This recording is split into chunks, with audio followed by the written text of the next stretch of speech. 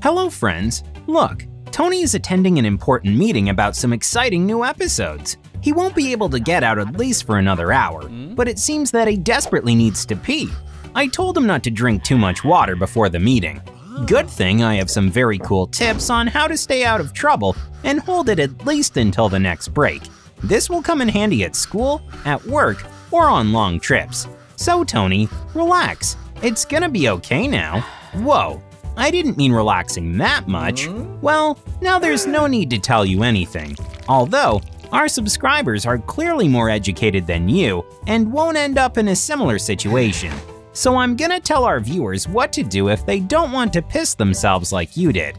Let's go. Let's talk, for example, about a long bus ride with no toilet. The most important thing to do is to be prepared. If you know in advance that you won't have a toilet at your disposal for a long time, then don't drink too much liquids.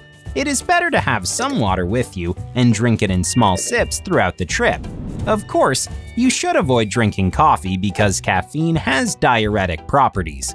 By the way, alcohol is even worse. It forces the body to produce more urine than it does from drinking the same amount of water. But that's not about us. We don't drink any of that stuff, do we, friends? The next obvious tip is going to the bathroom just before the trip or any other activity that could keep you away from the toilet. If you know in advance that you have a long trip ahead of you, you can strengthen your pelvic floor muscles a little bit. They are the ones responsible for holding the urine inside the body. So, to begin with, you need to find them. These are the ones that strain when you want to go to the bathroom or stop peeing. Now, tense them up and cough at the same time. Keep the muscles tense while you cough and then relax. Repeat this exercise 10 to 15 times each day. In the future, this will allow you to hold back longer. But what can you do if you're on the bus, don't know when it's gonna stop, and you already want to go to the toilet?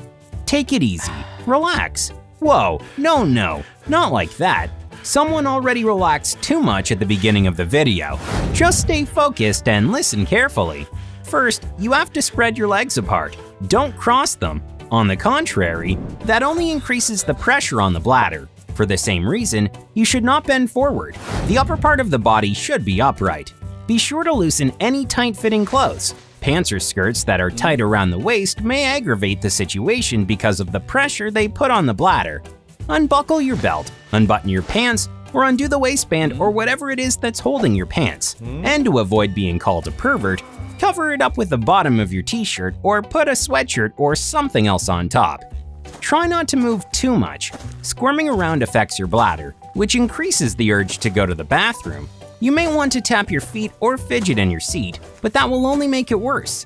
Try to get into a comfortable position and stay like that for a while.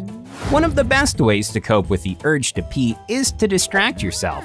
Read something, watch a movie, or play supertony's mobile game. You can find the link in the description. You'll want to immerse yourself in the activity so much that your brain forgets about the full bladder. Don't cough or laugh. Both of these actions can make the pelvic floor muscles relax, and goodbye dry pants. Don't think about running water.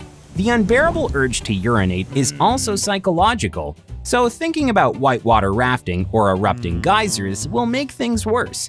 Take your mind to the desert or think of other dry things. If the urge is absolutely unbearable, ask the bus driver to stop for a minute. We're all human, and everyone can end up in a similar situation.